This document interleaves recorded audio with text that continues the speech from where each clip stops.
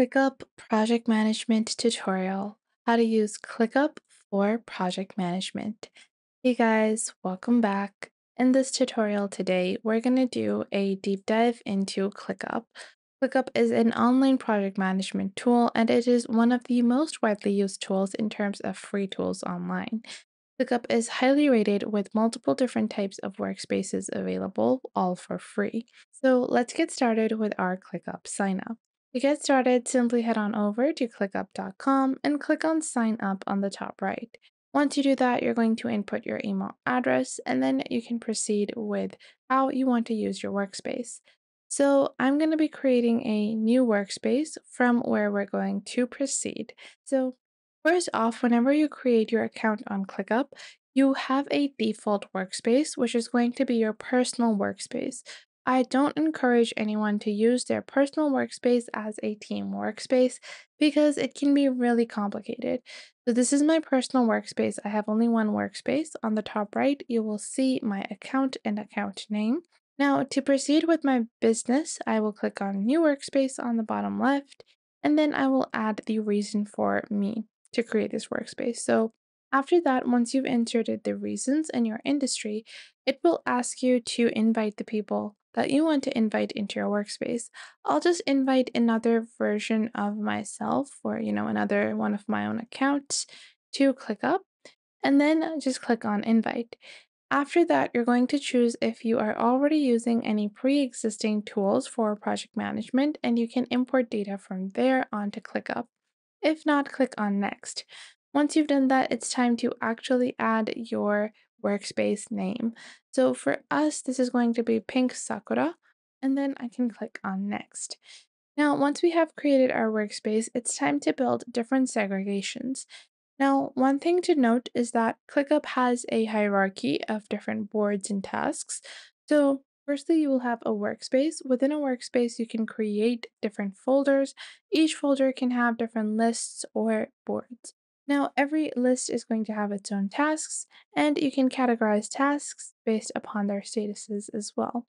Now that we understand that, another really important thing to note is that if I have any data from Pink Sakura that I want to import to my personal workspace, I cannot do that. So data is not interchangeable within different workspaces, but if I have this space on my, workspace and I have another space on there, I can interchange data or import data from each board to the next. So let's get started with setting up our first, business workspace on ClickUp. Now the first thing you're going to do is on the bottom left, you have the space section from where you can click on create space and you can create a area where people can begin their work. So let's say this is going to be our Instagram marketing or Instagram management like this.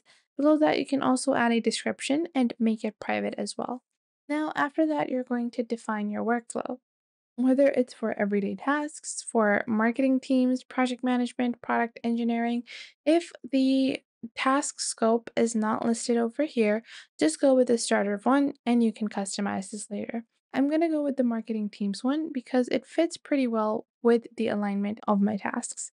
You will see the default views are list, board, calendar, and team. Below that, we have our task statuses. So we have backlog, planning, in progress, ready for review, and approved, rejected, on hold. Then the closed statuses are done. Now, if I have another, section where I want to add another type of task over here or another type of list in my board. So for that, I can click on add status. And let's say this is going to be a not started status where I have inspiration. I can add that over here and I'll add that as another gray status. So I'm going to add that as the first status that is present. So any inspiration or ideas can be inserted over here. And ClickUp categorizes all statuses into four basic components, such as not started, active, done, and closed. Now, the difference between done and closed is that once you close the task, it basically gets removed from your primary workspace. Whereas tasks that are only marked as done are only going to be marked as done, but still will remain at the forefront of your space. So if you have a monthly reset, So at the end of every month, everything that is in all these three done statuses gets moved to the closed status because obviously the time for any changes has now been passed. Click on apply changes over here, and then you can go with your Click apps. Now, this means the different applications that you want to use in ClickUp. For me, setting priorities, emails, custom fields, time tracking, remaps, subtasking, sprints, tags, multiple assignees, time estimates are all necessary. But for certain teams, these might not be so. If they are not necessary, so if setting up tags for your posts isn't necessary, you can just uncheck this option. Once you have done that, you can even click on Show More to take a look at some of the other task-based applications that are present. If you need all of these, just proceed and then click on Create Space. Now, our first space on our workspace has been created. Within a workspace, you have a space, and within that space, I can create different lists. So you will see first, I can click on List, and this is going to be, let's say, for my clothing brand over here. And I'm just going to insert that. And now I have a list for my clothing brand where I can add, different types of tasks related to that. So if I click on the list over here, you will see the option to add items in a backlog. To make this easier to add, I like to navigate to the board view from the top left section. Once you open up the board view, you will see all of the different statuses that you have. So if you forgot to add something and you've already started planning that, you can directly add that task in planning. Even within my Instagram management, I have my clothing brand and I can create a separate space for another brand that I might be working on. So let's say that I have another brand I'm working on. For that, I would click on Create and I would create a new list. This list might be to reflect my, let's say, phone case brand. And then I can segregate the Instagram handling I have to do for that. Now, if I want, I can create another space that can manage things like Twitter or X, or if you're doing any other different scope of task, and you can categorize those different scopes as different segments or spaces. Now, let's proceed with actually creating tasks on ClickUp. To do this, we're going to click on clothing brand on the bottom or our phone case brand, and then I can click on board. To add a task, simply click on add task over here. Once you do that, you can add your task name. So let's say I have to generate ideas to present our iPhone 15 case series like this. Now, once I have put in the basic backlog, obviously this is, let's say it's to generate captions to present our iPhone 15 case series, I can open up this task. Now, once you open up a task, you can set a due date like so. Then you can also add a assignee. The best part about using ClickUp is that you can add multiple assignees, especially when you're working in team settings and more than one people are working on one individual task. Now, once you've done that, you can also set the priority of a task, whether it's normal, low, high, or urgent. Then you can also start time tracking. Now, this is a feature especially only reserved for when you need to do your time tracking and then your employee payday or payroll with time management. So, if you want to do payroll with time management, you can always track the time it takes you to complete a task, your employees can, and then you will see the number of hours or the number of minutes they've spent in completing a individual task. Now, on the left, you will also see the due date and below that a time estimate. You can add a estimation of how long you expect a task to take. So let's say this is going to be 10 hours. Or let's say this is going to be 6 hours, like this. So I'm going to add that, and below that, you can also add different tags. Now, tags are highly customizable, and these are really going to be super, super different depending on the niche or business industry that you are in. If you are in a business industry where you want to categorize things based on your client, you can do that as well. If you want to categorize things based on the platform you're going to post them in, you can do that as well. I want to tag them based on maybe the type of content it is. So this is going to be photography content like this. Now, below that, I can also add descriptions and you can even write with AI because AI is integrated into ClickUp. You can also create custom fields as well as different subtasks. So, for my captions, I might have a subtask to maybe find different emojis that fit well with the captions, or to have a rhyming caption, write a poem caption, and you can also create checklists.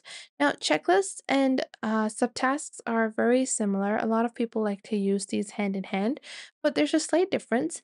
Checklists are really, really specific things. So, a task that might say something along the lines of to attend a meeting, and the checklist for that meeting might say to take XYZ presentation file to drive to that particular place. So, that is what a checklist is. A subtask is usually slightly larger, so maybe to present a presentation in that meeting, that would be a subtask. It's really up to you how you want to define these in your business and how they're going to operate for you. Below that, you can also see any comments that a task receives, as well as attach any files. This is really important because when you're working in marketing and you are working with multiple different team members, you definitely do need access to a lot of files, and sometimes that is not easy to do so. However, having all those files attached in the task you're completing is super effective to do. Now, once a task has moved and is moving forward, I can move it like this, and it's moved to the next status. Now, if this is in progress, I can move it over here. So I can move this over here if it's ready for review, if it has been approved or rejected. And if it is done, I can move it in the done section like so. So in this way, you can manage your tasks on ClickUp.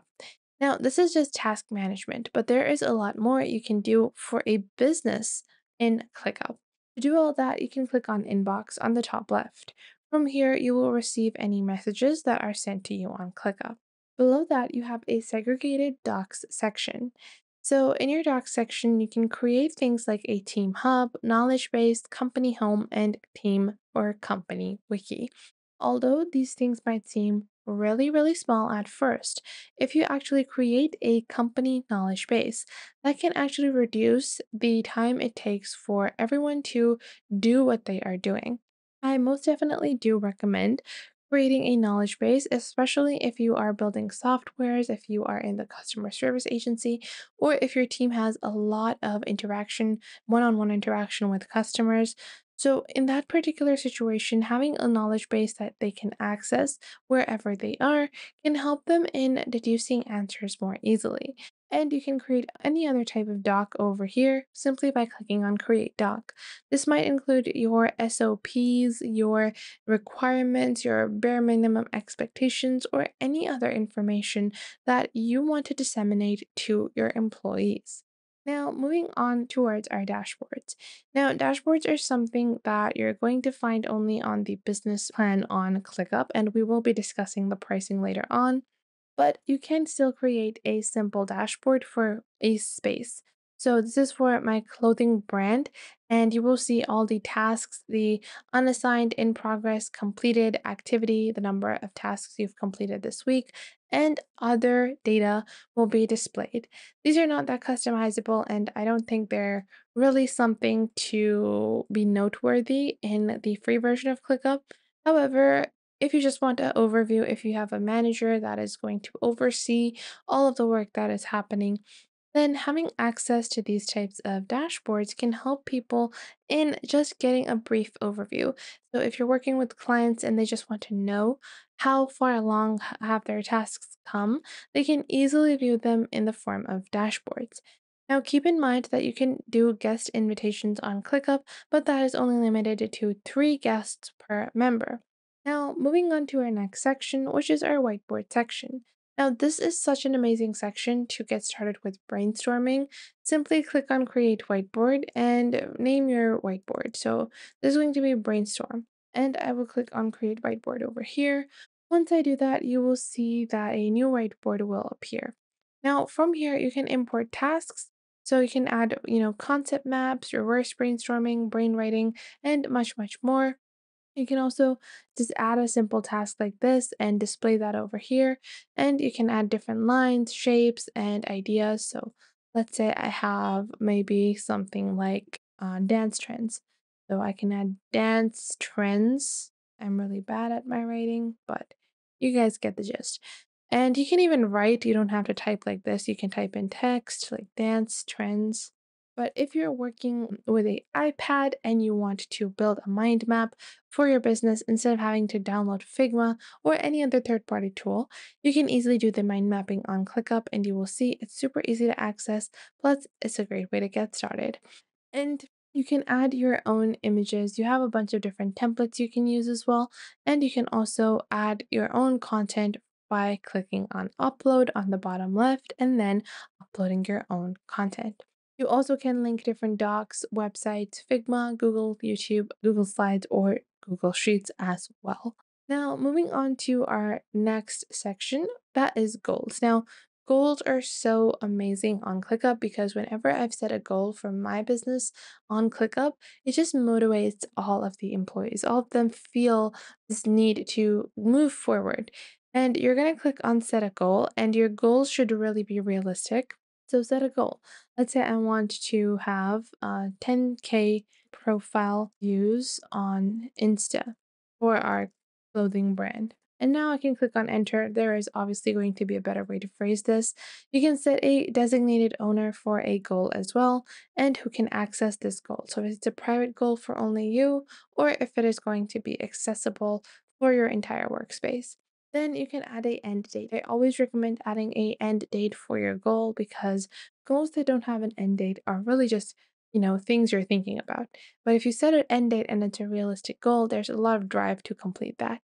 Below that, you can also add a description, maybe even add the rewards that might be associated with achieving that goal for your team or your business.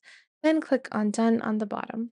Once you've done that, you will be able to see the goals and you can click on Create a Target. Now, your targets are going to be miniature goals. So, my miniature goals might be to get 1,000 profile views by this time or get 2,000 profile views by this time. And those miniature targets can help in creating small bites of happiness. And this is a form of gamification, which has been scientifically proven to increase productivity amongst adults. So, if you're someone that is looking to make their tasks more interesting and people that are neurodivergent, for those people as well, this is going to be a great way to keep everyone motivated on the same pace.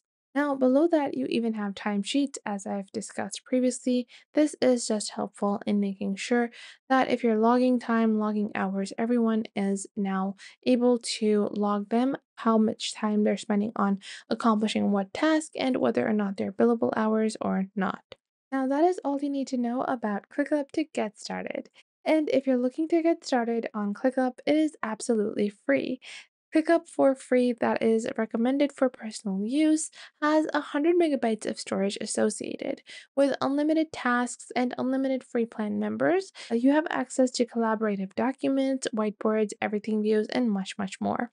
And if you take a look at their unlimited plan for only $7 per member. So keep in mind that every person is going to be paying $7, or you're going to be paying $7 for every person in your team. But you get access to things like unlimited integration, storage, dashboards, guests with permissions, Gantt chart, resource management, agile reporting, and much more. And the business version, which is the most popular version of ClickUp, for only $12. You get access to things like Google SSO, unlimited teams, custom exports, AI compatibility, goal folders, timelines, and mind maps. And I don't think that you're going to get a better deal than what you're getting at ClickUp. Personally, it has been my favorite for a while for project management, and I have been using this on the free version, and I still find the tools to just be so perfect that you don't need to, feel like you need to upgrade unless you are, sizing up your business, then I would recommend their business version. So I hope you guys enjoyed this video. If you did, make sure to leave a like and subscribe to our YouTube channel. And if you have any questions or queries, leave those in the comment box down below. I would love to know what you guys have to say.